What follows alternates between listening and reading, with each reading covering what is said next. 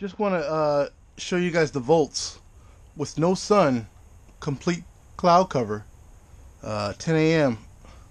We're still pulling 21 volts. As you can see here, 21.36 from the solar panels direct. So 21 volts still. Sun is not a big factor on the total volts. There are consistently 21 to 22 sun or no sun. As long as they have a little power, you'll get the 22 volts, 21 or 22 volts.